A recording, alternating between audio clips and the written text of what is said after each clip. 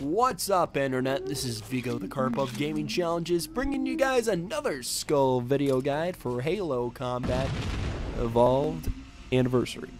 On the first floor of the library, you'll find square-shaped openings in the wall that the flood entered the room from. Before leaving this room, frag grenade jump onto a square pillar, then jump into the closest vent to the door. Then you'll find your Black Eye Skull. Remember to click the upper right hand annotation to continue to the next video guide. But until next time, guys, I'll see you on the internet. Peace.